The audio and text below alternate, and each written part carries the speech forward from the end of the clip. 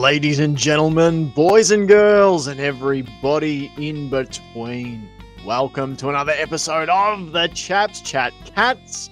My name is Jake, and I'm joined in the virtual studio by Sambo and Johnny, a full complement of Chaps. How are ya? Good. Good. Doing well. Yourself? Very good. It's nice to... I'm good. Thanks, John, for asking. I'm good.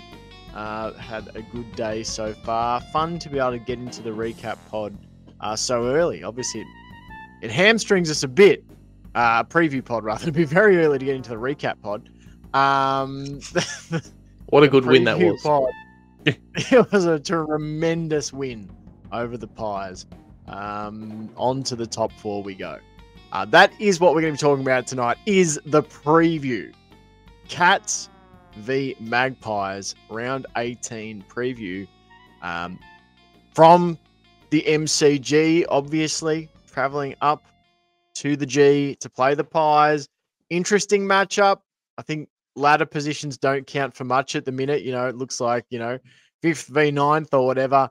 It doesn't really matter when there's only a game and a half between 9th and the top four or whatever, or 12th and the top four. It's all a bit of a logjam at the moment. So there'll be lots to get into there. And then for the extended Patreon part of the show, we're going to jump into our Patreon match predictions. So you know what to do.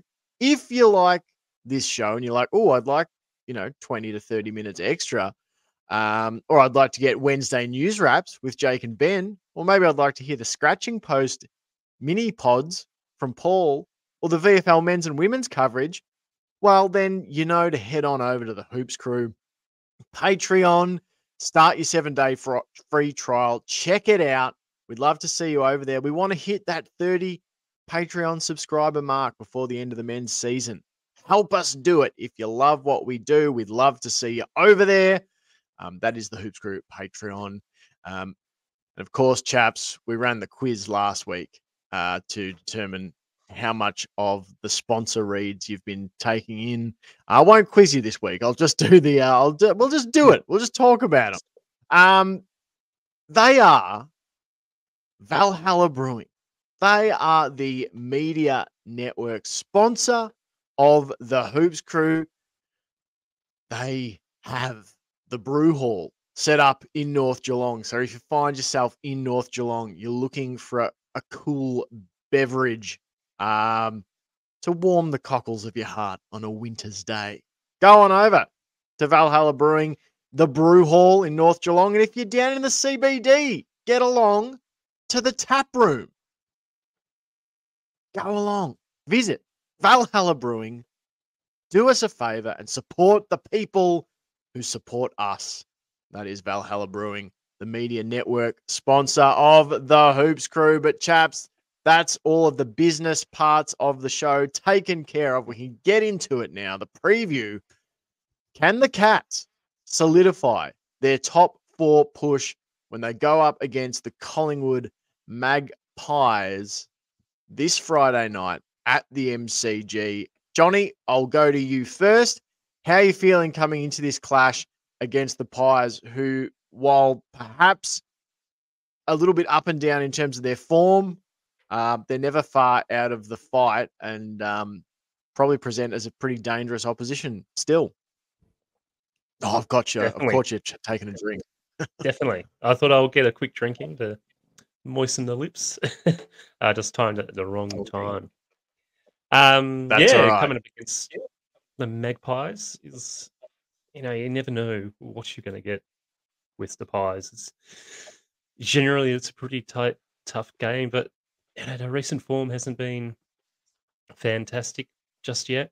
So, there could be continuing on that form where it's not the best, but also I could come out going, we need a big win. This is a big game for both teams, so they could be up for it. So it's going to be an interesting, tough game, a little bit nervous, but I could also see us getting on top of the Pies and having a nice win, but can also see it being a real arm wrestle. And I think it could be an arm wrestle. As I said, the Pies are getting to that point where they'd like to get a win soon and a big one.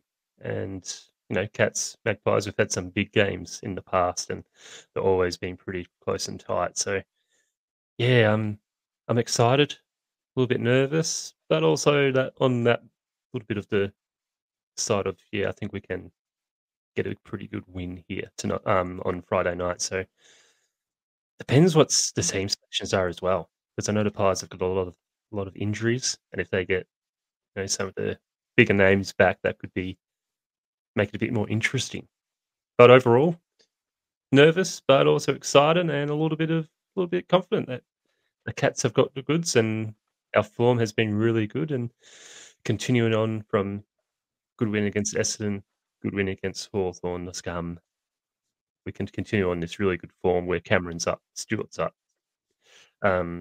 Dangerfield's playing at his best and being really influential.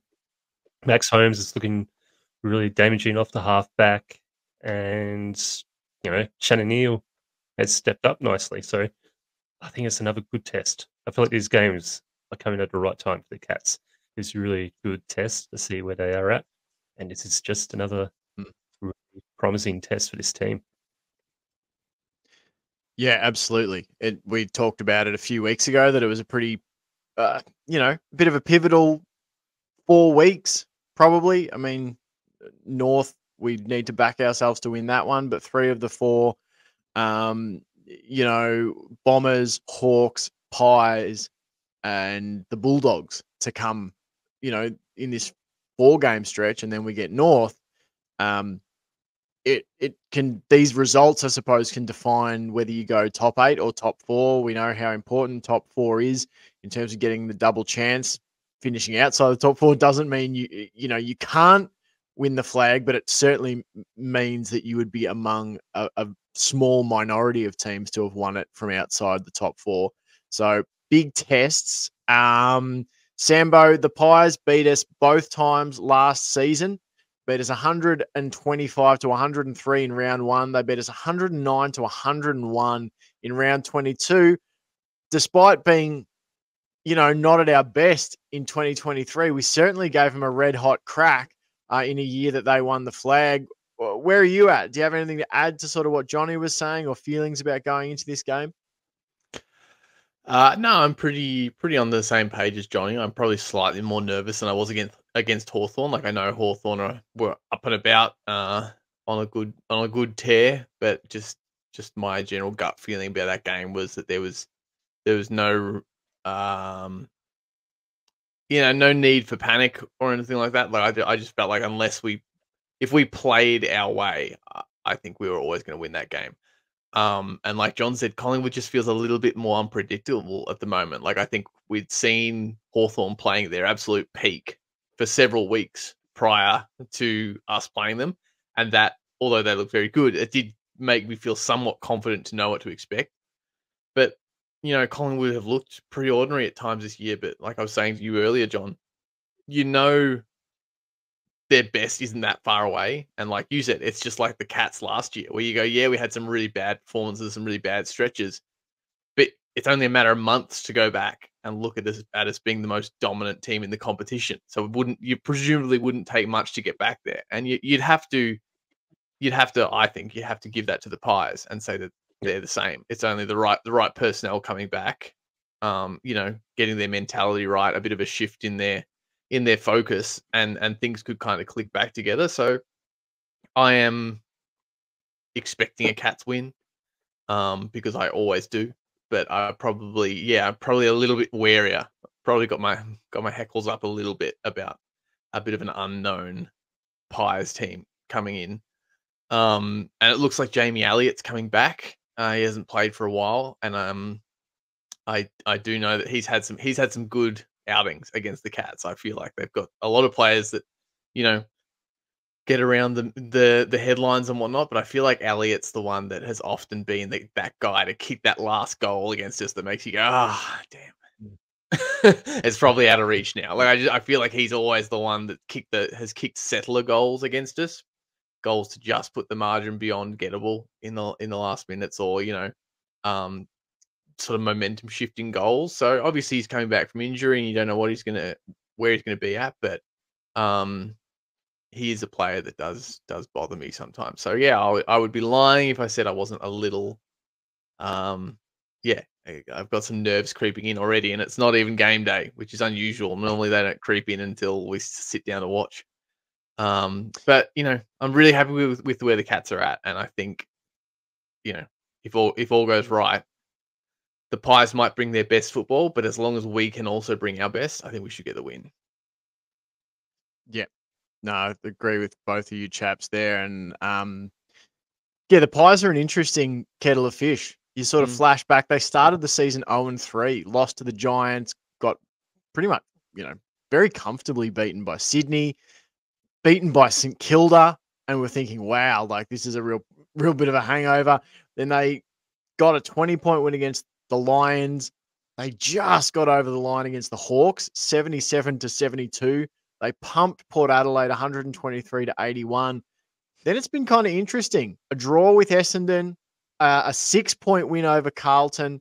They flogged West Coast by about 70 points. A 4-point win over the Crows. A draw with Freo. An 18-point loss to the Dogs. A 7-point win over the D's. A 1-point win over North Melbourne. And then the 11-point loss to the Gold Coast and the 2-goal loss to the Bombers. So it's been a very weird season. It does remind me a little bit of, like you chaps have been saying, the Cats in 2023, where sometimes you'd see moments of their best footy or games, or you'd see it for a few weeks and then injury or just, that just too many bad quarters would put them too far behind the 8 ball. But geez, they watched that Gold Coast game in the extended highlights, and I thought they were, going to run over the top of the Suns, just like they had done to North the previous week. So I think the best stuff's still there. Let's talk about some sort of team selection stuff. Obviously, we don't have the teams. We're recording this just before 4:00 on Thursday, so teams are still a few hours away from being announced. But we'll start with the Pies, just on those injuries you chaps talk about. Available this week, Darcy Cameron is going to be available to play. This is according to the Pies website. And Jeremy Howe, obviously a very important weapon for them down back. To be assessed will be Jamie Elliott and Oleg Markov, John Noble, and Isaac Quaynor. And then the other updates are obviously for players that won't be playing for them. Aiden Bugg, Josh Carmichael, Mason Cox, Josh Eyre, Bo McCreary, and Dan McStay, and Brody Myercheck all sort of stand out for me in terms of absences. I think McCreary is a really important player for them, the way he pressures and chases. And Myercheck kicked 5 goals against us the last time out. Tom Mitchell also still out, as well as Will Parker, Jacob Ryan, and Oscar Steen. I think, for me, McCreary and Myercheck.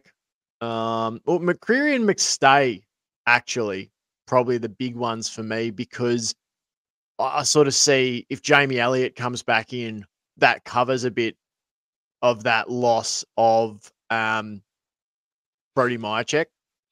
That's sort of that smaller, medium kind of forward who seems to always be able to, kick a pesky 4 or 5 goals against us. But I think that I feel good as a Cats supporter, I guess, about some of those outs. But the outs the ins that we should really focus on, and it's one thing to say that missing all these players, they're not going to, like, they're Dacos brothers. They're not going to be missing Jordan DeGoey. Like, those players are still there, and I feel like while that midfield group are there, they're going to be really dangerous. I don't know if you chaps have any real thoughts on the Pies outs more than what you've already said, or you want me to move on to the Cats injury news? I don't know enough about any other team to really comment on much. I know particular players that I don't like playing against, but I think it's an issue to get too sucked into hoping this player doesn't play or that player, does play or that player has a good game. You got to focus on the Cats and the the kind of football they want to play. No, Good. I agree. I'm the same. Don't know much about So let's talk. Pies and don't really care. They can have the best players in, and we'll still play and play our best against them. Yeah. I guess that the one where they could really have been hamstrung, I think, would have been if Darcy Cameron didn't get up, because you've got Mason Cox out. The fact they've got Darcy Cameron, who's their other ruck in, that's I think good news. If I was a Pies supporter, I'd be pretty happy about that. All right, let's talk Cats injury news, and this one really, I suppose, in some ways doesn't necessarily pertain to anyone who's going to be selected this week. Like, we got out of the game against Hawthorn per the injury update from the Cats a couple of days ago with none of the selected lineup suffering any injury that made the team news. The ones that are on there are Mitch Edwards and Emerson Jecker, who are both back and Achilles, respectively. They are a test to play, presumably this weekend in the VFL. Then you've got Tanner Bruin still out with that scaphoid injury, 1 to 2 weeks. Ollie Wiltshire with a pelvis injury, 2 to 3 weeks. Tom Hawkins still out 4 to 6 weeks with his foot injury. Then you've got TBCs on Cam Guthrie with his Achilles and Conway with the foot. The Conway thing kind of disturbs me a little bit, chaps, just because they're still like, we're still investigating what it is. It's like, sort of, I don't know. It feels like it's been going on a couple of weeks now. Like, what's the issue? Like, what specifically? What is the investigation? What is this mystery around Toby Conway's foot? Sort of leaving me a little bit concerned about his availability the rest of the season. But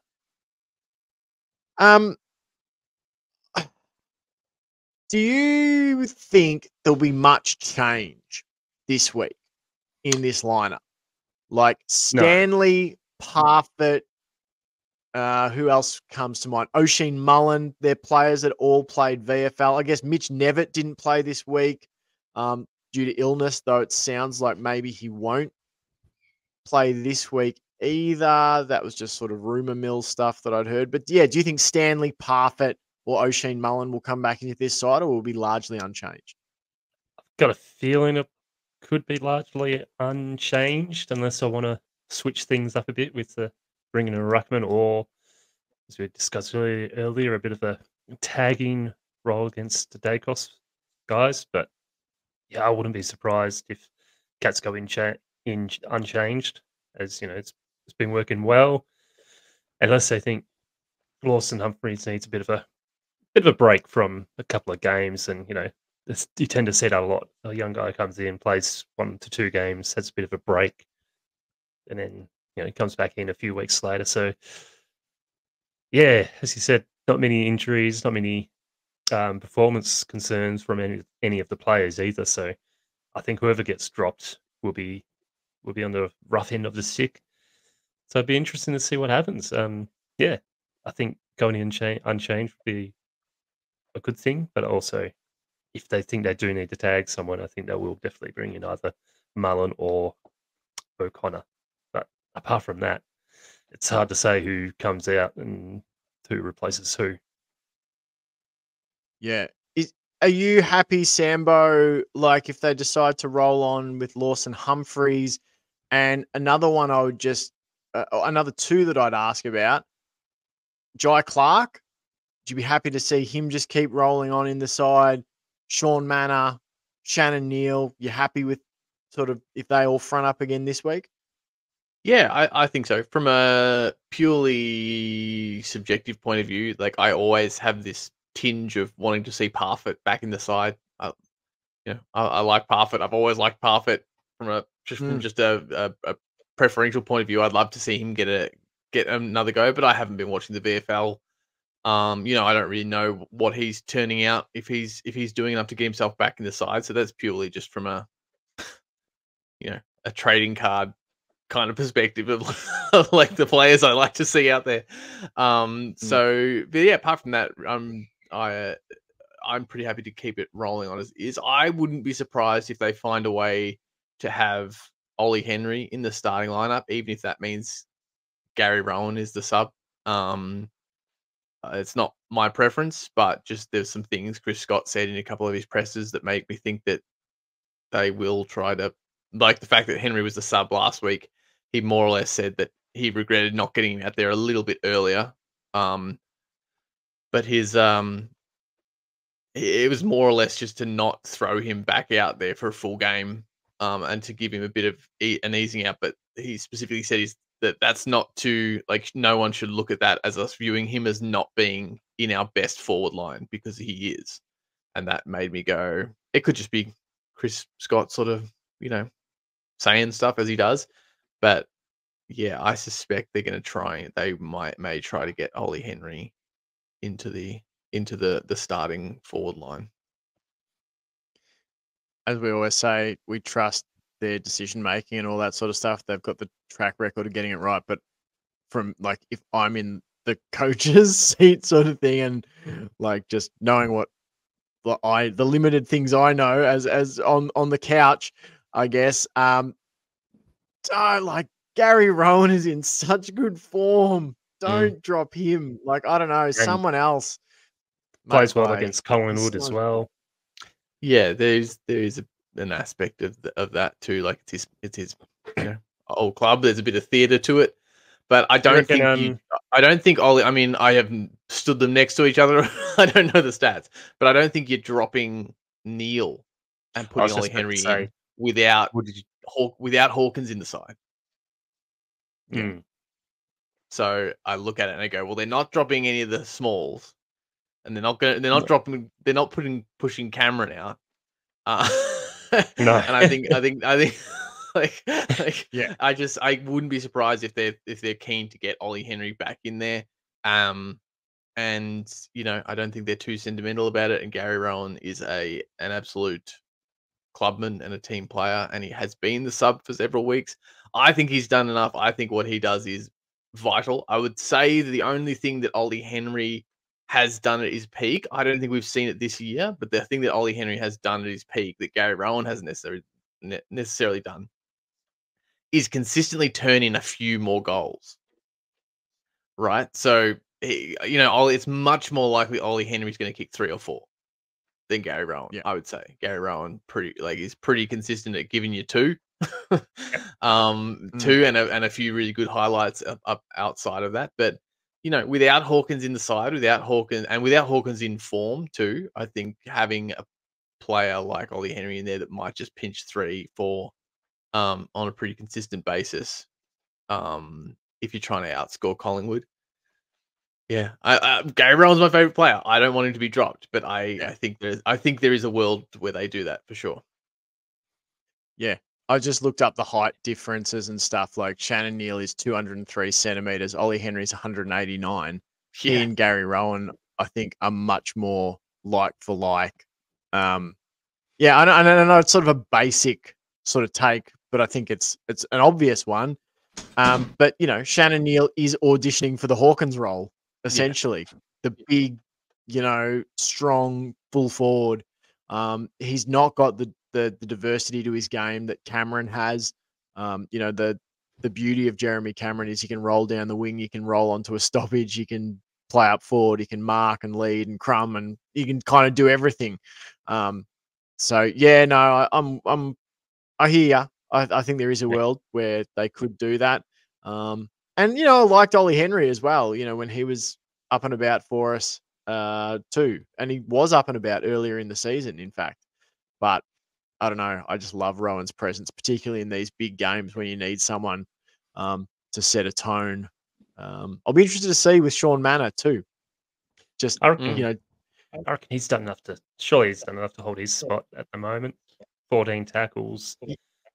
Yeah. Good setups. It'll be interesting to see, like, as other players get healthier and stuff. Like, if Mitch Nevitt is healthy, did he get into the side because Nevitt was out? Was that the swap? Was it Manor in for Nevitt sort of thing? Very different players, but fascinating to find out. Let's talk about what we want to see. Sambo, I'll handball to you first, then John, and then I'll close us out. What do you want to see, Sam? I would like to see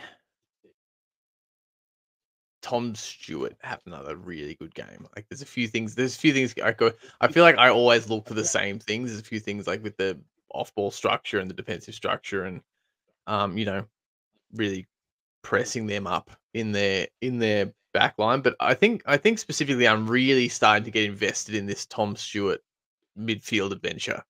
I'm I'm really liking that narrative, and I hope that the certain talking heads in the media have been like basically barracking for other teams and pleading with other teams to tag Tom Stewart even when he's in the middle. It's a bit strange to me. I don't know why they're so keen for other teams to beat Geelong, but anyway, like very, very strange to basically be telling other teams what tactics they should be doing. But yeah, regardless of if he is tagged or not, I really hope Tom Stewart has his best outing yet in the midfield. Against the Pies, I'd love to see him just absolutely wreck house. Love it. Johnny? I want to see Jeremy Cameron kick straight goals and no behinds this week. Could have had 8 last week. And I reckon he can easily do it. I was listening to the Cats podcast, and Shannon Burns was on there and said he got new boots, and he was showing off the new boots, his new Fluoro boots, and missed the first 3 set shots. Burns said he went out there and just said, how's the new boots going? They're working for you? Cameron replied, yep, I've just got them sighted in. Next goal I'll get. And he kicked the next 4 straight. So I reckon he's in. I think he's ready to kick whatever straight this game. And so that's what I want to see. Love it. I want to see how our young stars stand up in the most hostile environment they'll have faced this season. I don't think we've yet played in a game in front of a crowd that'll be quite like Friday night at the G. I know, like, we talk a lot about the Cats-Hawks rivalry, and there's, I think, a lot more venom and hatred to it. For me, Collingwood Cats is a little bit in the same neighborhood as Cats Swans, in that the Pies have kind of been up and around it a fair bit during the last 15, 20 years. Like, there's a lot of big clashes between the Cats and the Pies. We've had the better of them in finals, 5-2 against the Pies in finals in the 21st century. But there's been some epic clashes. I think it's always a good testing sort of moment of where you're at. I think back to 2007, and I remember the Cats and Pies played in like round 9 maybe, and the Cats had just got on their winning streak. And I was thinking, how are we going to go against the Pies? I feel like we'd had some recent history of losing to them, and we went out on the MCG and we beat them by about 20 points on a Saturday afternoon game. And I felt pretty good. That felt like a good tick in the box for us that we went to that environment and beat them. So I want to see how our young guys, Shannon Neal, Jai Clark, Lawson Humphreys, Ollie Dempsey, how those guys stand up and sort of respond to that environment, because I think it'll be big. I think it'll be loud, and it's a good testing ground for maybe stuff that we'll have to endure in a couple of months' time, with any luck. So, yeah, that's what I'll be wanting to see. Just it's more of a question mark. How do they go? All right, that is the end of the public part of the show. We're going to duck now behind the Patreon curtain and do our Patreon match predictions. So if you want to get that part of the show, sign up to the Hoops Crew free trial. See if you like it. Test it out. No harm, no foul. But as always, we're going to end the public show by playing our favorite musical guest, and that is the halftime horse. So thanks so much for listening, guys. Thanks so much for watching. Hit the subscribe button. Make sure you check out all the other stuff on the Hoops Crew Media Network. Until next time, go Cats. Go Cats. Go Cats.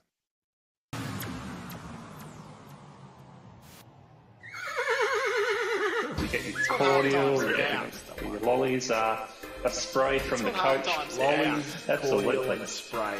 So you get your cordial, you get your lollies, a spray from the coach, lollies, absolutely. Sprays. That's what halftime's about.